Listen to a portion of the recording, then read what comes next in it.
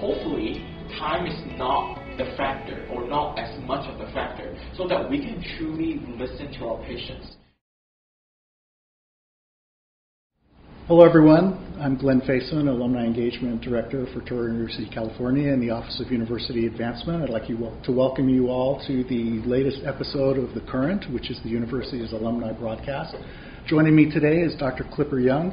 He's a 2013 graduate of the College of Pharmacy, a member of the College of Osteopathic Medicine's faculty, and also a member of the newly constituted Alumni Association Board of Directors. So, Dr. Young, thanks for joining us today. Thanks, Glenn, for having me here. Yeah, I appreciate you taking the time. So I'd like to set the stage a little bit for those who don't know you, kind of how you got into pharmacy in Touro and into the career path that you followed. So what drew you to the PharmD program at Touro University, California? And while you're at it, what about your time tell us about your time as a student here. Yeah, thanks. So for me back then, more than 10 years ago, choosing my career path, and Touro stood out as the structure of the curriculum. So it was a 4-year program and 2+2. So finding the balance between having 2 years in class, learn all the things that we need to learn to be functional as a student, and then going back out, having another 2 years to practice and apply, to me, that was super important. And also location. So all my family's there in North California. Okay. So staying close to home would be another big factor for me, because also I went to UC Davis for undergrad. So I didn't want to still move away from home, but not as much that would be so far that my parents wouldn't be too unhappy about that. Yeah. All right. So you talked a little bit about what aspect of the program drew you here. What pieces of the program left the greatest impression on you as you moved through the program? Yeah. So going back to the first question, as a student, looking back, I was pretty vocal about certain things, about how the curriculum should be structured, why we were taught this way, not the other way.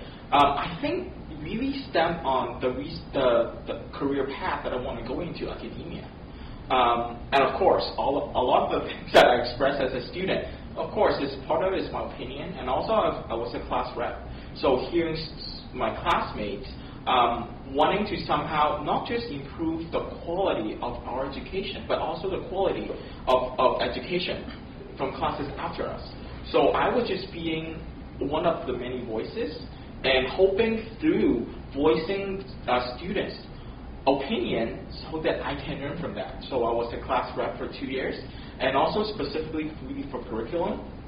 And also that would be the building block for me to set, if I were to become a junior faculty after graduating from Touro, what are the things I need to learn? As simple as communicating with faculty, because you don't want people to see you as, oh, you're just somehow communicating in a sense that you want to get what you want, but are you truly looking at a big picture, right? And that would be the big thing for anyone really in workplace.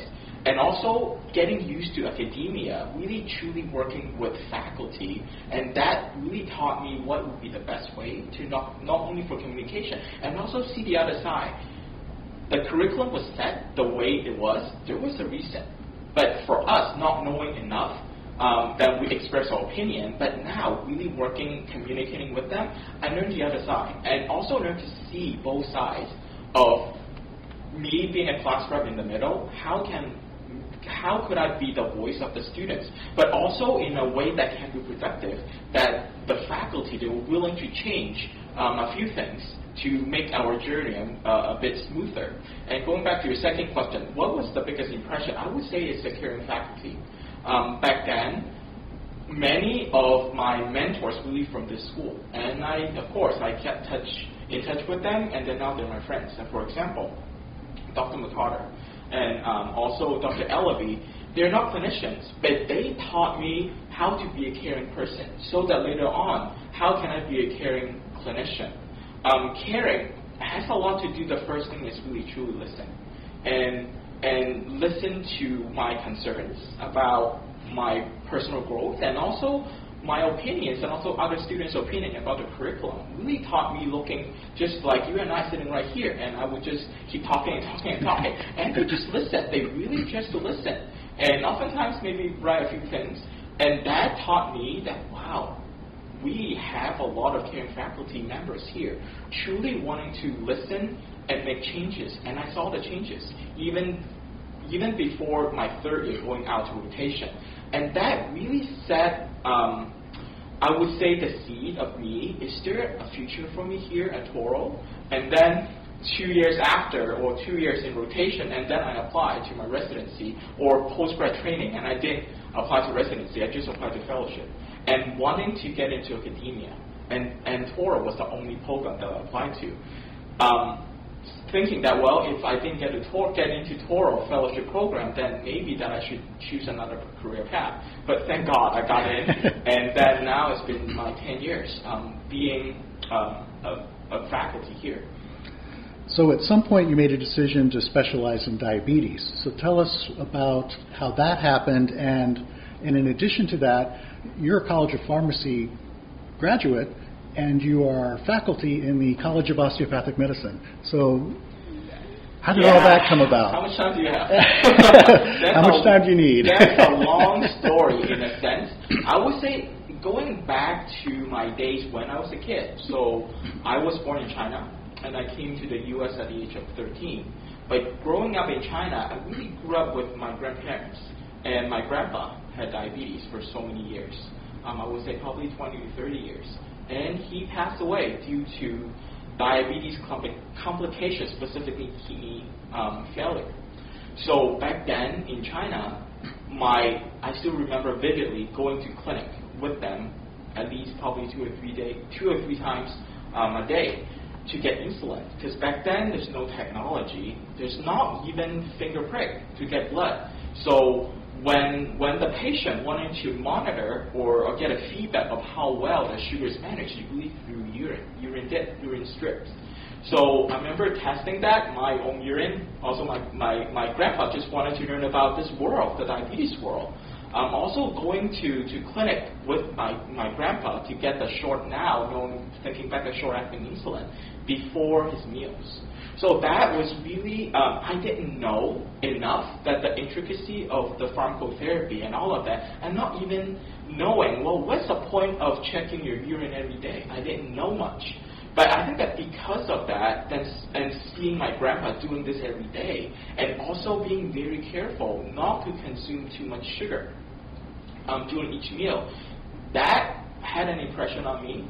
But not even that did not truly get, or for me, I didn't truly think about it until the last year of pharmacy school, and really pushing me to, okay, what do I want from here? I've gotten some education, but what is the future for me from a professional point of view? So, and going back to that 6 or 7 years living with my grandpa, or living with someone who I love and cherish, and taught me a lot about life, and that really the starting point for me to think about, do I want to specialize? If the answer is yes, what would be that area that I want to specialize in? And then diabetes would be the first thing that came to my mind. And I had many people ask me, so how did you get into this field, or how did you find diabetes? And because of the story, I think that diabetes found me through my grandpa.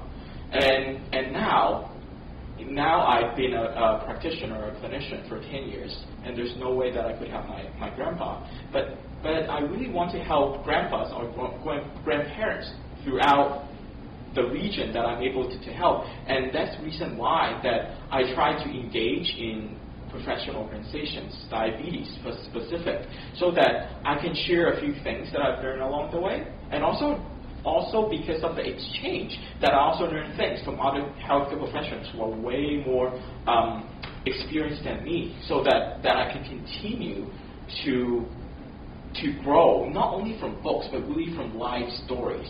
So going back to how did I started in the pharmacy world, but now somehow ended up or continue to learn in the medical world, I think it's one person that changed my life. completely. It's Dr. Shubrook, Dr. J. Shubrook. I still remember meeting him the first time just through a phone call. And at that point, he just first came to our school from Ohio. I just asked to introduce myself, and then somehow just finished the phone call. However, I did a follow-up, so email, and that would be the lesson that I want to share with anyone, networking. Networking in a sense that you somehow share your passion with someone, and then somehow Dr. Shubrook in diabetes, and that was with the beginning of my journey with the Dream Team and with Com. And also, I didn't know that was really a backstory that I think I can share here. After 2 weeks, just no email from Dr. Shubrook after 2 weeks. And finally, there's an email, and then I didn't know there was an interview thing. So I just show up in his office and sort of just being myself a lot. It just we chat a lot about diabetes, and at the point that I just started my training in public health through Berkeley. So that was another building block as well. Having been trained as a clinician, just a small part of what I knew about the healthcare world, and I felt that was not enough, and public health really helped me. And I think that Dr. Shubrook started his next chapter of his career at Touro, and he was trying to build a team that I didn't know. So, and somehow that talking to him for 2 hours, and probably that he saw things that maybe that I can contribute to the building of the team. And then that was really the beginning of me working not just with him, but really somehow got myself into the osteopathic medical world. And I'm still learning because I was trained as a clinical pharmacist. And there's a lot of different things that I still need to learn. There's different culture, for example. So after 10 years, I feel like, wow, there's still a lot that it's not just about learning about diabetes, but learning about how to work with other healthcare professionals, and specifically being in these cultures, osteopathic physicians, and also physicians in general. And that led to the other part of our campus. Where our campus is, we have PAs, we have nurses, we have public health practitioners, as well as education schools. So that also branched my horizons to the different healthcare professionals, so that I can truly somehow learn how to work with everybody. And that really helped us, or me in specifically, to build a dream team. So in case, if not, I don't think that everybody heard of Dream Team. So Dream Team specifically is what we call ourselves, the Diabetes Research and Education and Management Team. So it's really a group of very interprofessional practitioners, and with a passion in diabetes, and got into this space. And we started 2015, and it's been 8 years, and we are still learning things along the way, but we have created a structure, and hopefully we want to make that difference in specifically, we'll start with locally, right, in Solano County. Well, you touched on a couple of things that I want to follow up on. Yeah. Let's start with the Solano County aspect of it. Touro was involved in a diabetes update conference hosted at North Bay Health's Administrative Center in Fairfield. That's been going on for a few years now, correct? Yeah, we started 2016. 2016, yeah. Okay. So that just happened the first part of November. Why is it important for Touro specifically to be involved in the conference, and tell our listeners a little bit about the conference, since it is specific to Solano County, but I know that it's open to basically anyone who can get there. Sure, yeah. So we started in 2016, and actually this was Dr. Shubrook's idea. So Dr. Shubrook's background was a family physician, and then his passion is really how can we better educate practitioners and clinicians in specifically the primary care space, so that it just because many patients, their first stop for their diabetes management is probably not the specialist, it's really primary care. So and that's how the idea came out of when we are selecting topics, or when we are selecting speakers, how can we somehow with that primary care focus?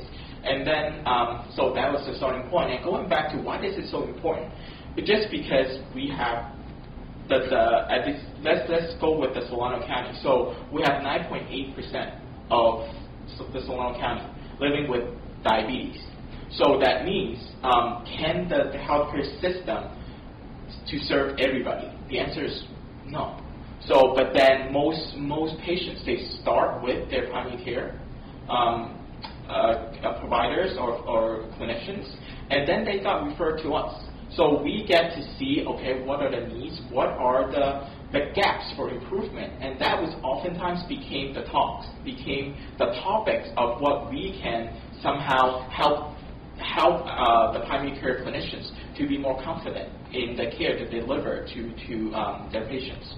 So, and then slowly things evolve from the thing about really finding a balance between what is the coolest thing and the newest thing in the field, and also what would be the guidelines. Going back to clinicians, so diabetes guideline updates every year. So every year you get now it's more than 200 pages from ADA, American Diabetes Association. It's really daunting to read that guidelines. So but then we still need to keep up with the newest research and what is the newest recommendation that we need and we need to implement in our care. So that was actually one of the things that we want to focus on is what is the most important thing for our clinicians to know based on the newest research and also the newest guidance so that we can practice with the newest evidence. And also, how can we bring in some cool topics like precision medicines or AI? AI has becoming, I would see, it's the future of many things, and healthcare included. So then, what are the important things that the clinician might want to know in terms of enriching everybody's practice? And also, microbiome has been a hot topic in this space as well that we probably don't hear enough, in my opinion, and that would really be the building blocks for us to introduce that into our conference. And also, because we have done this for more than 5 years, put it that way, and then we also think that, well, in order to branch out, are there other opportunities that we can partner with other organizations so that the conference is not just one day, it could be 2 days, 3 days, that will be in the future, if we can get to 3 days. So that we saw the opportunity to partner with ADCS, so it's Association of Diabetes Care and Education Specialists. So we started this year that the Saturday event was sponsored by ADCS, and then the Sunday event is through Touro. But then we have 2 days of time to somehow cover as many topics as possible.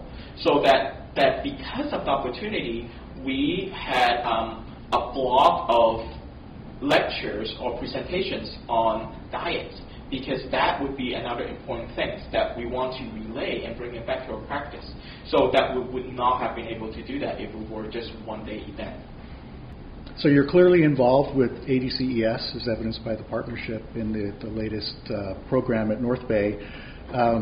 You also have been recognized both nationally and at the state level. In 2018, you received the National Organization's Rising Star Award, and in 2022, the Diabetes Impact Award from the California chapter of the association.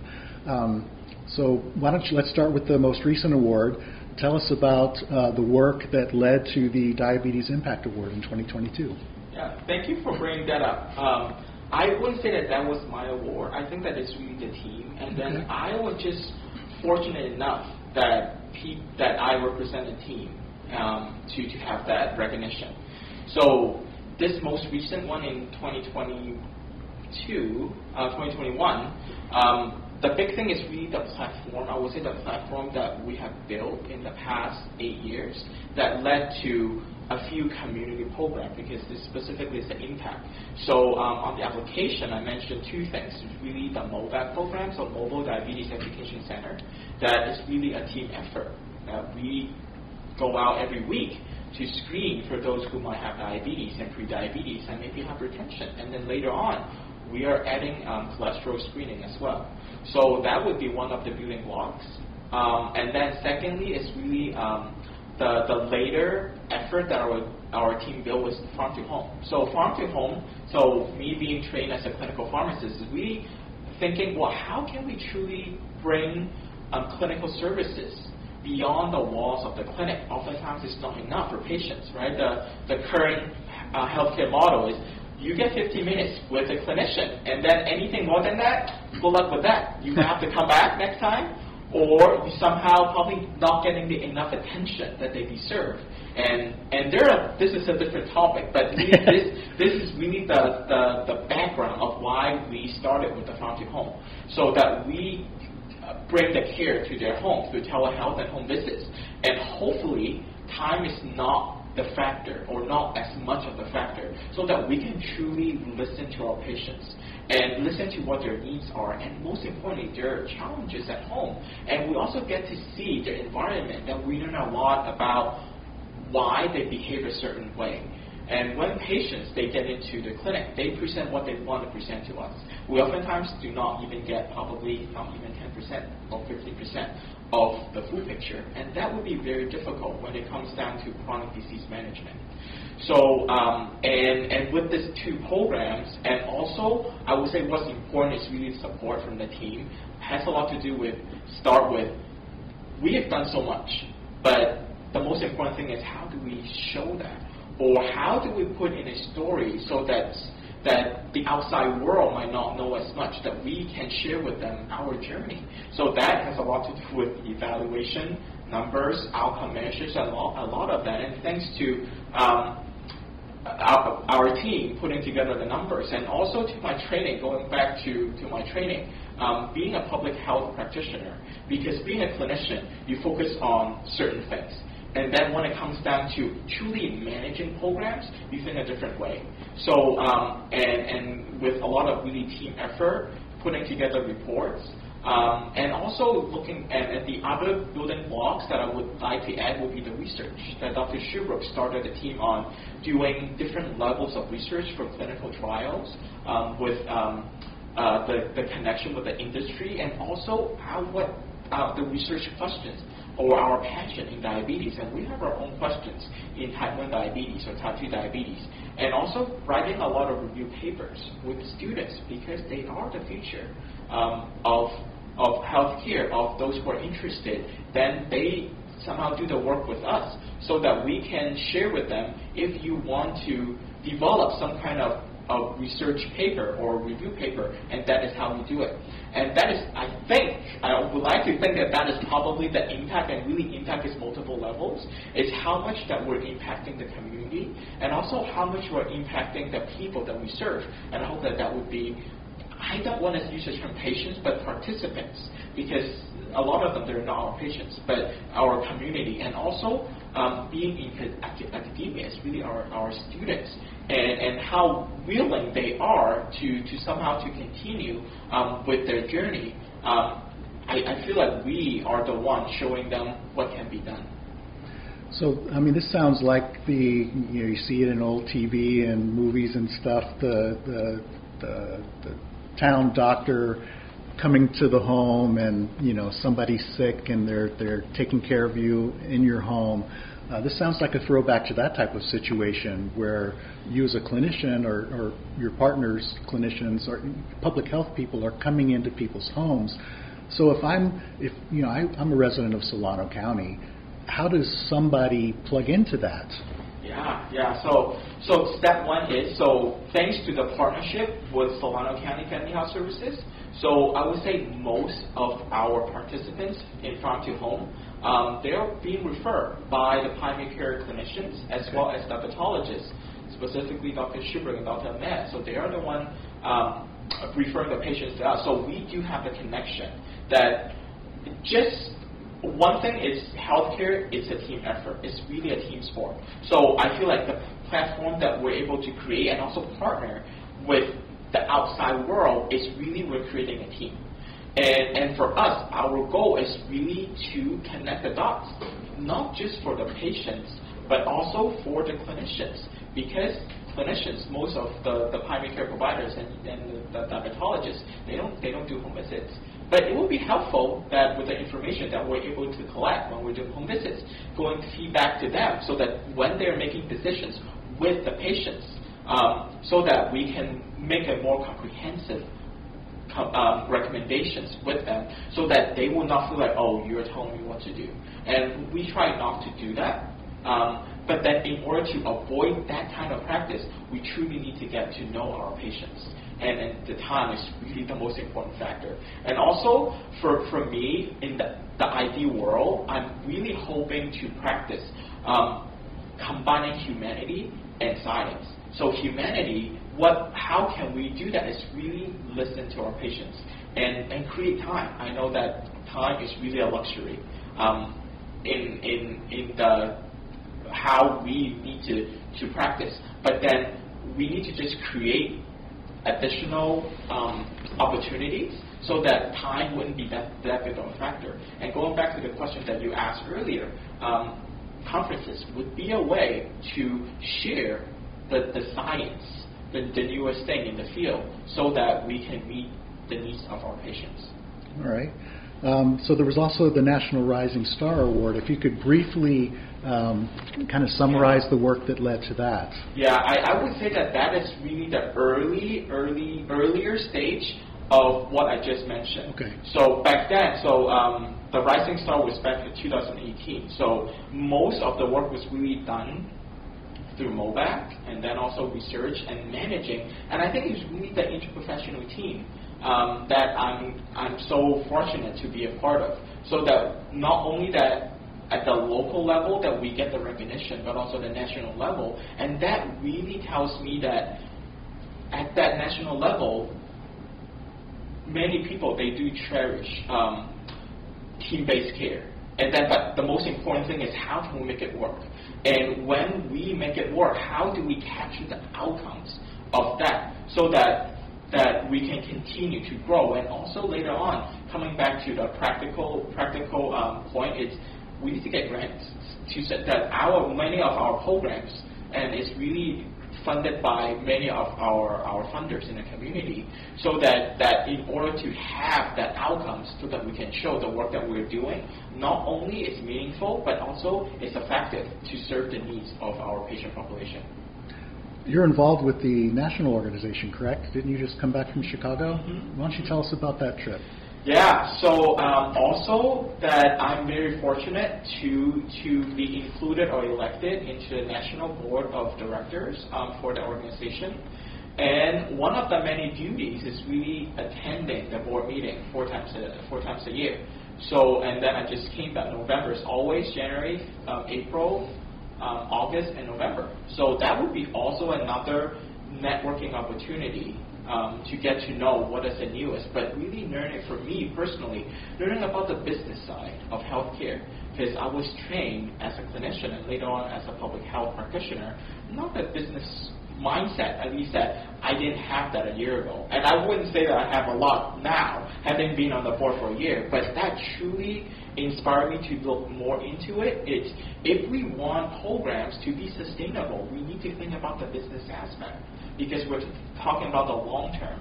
And being in that role and being included in that environment truly inspired me to learn about, now I'm thinking, I don't know how far I can go with that idea, but going back to school and thinking about MBA. So that would probably another 10 years from now, hopefully I can get some training. And be truly the business aspect, and then getting the reimbursement for the work that we do, so that we can continue to build the infrastructure or the platform that we have created this far. Well, I think that's about it for our time today. Dr. Young, I want to thank you again for joining us, and to our listeners, thank you for tuning in. Until next time, take care, everyone. Thank you.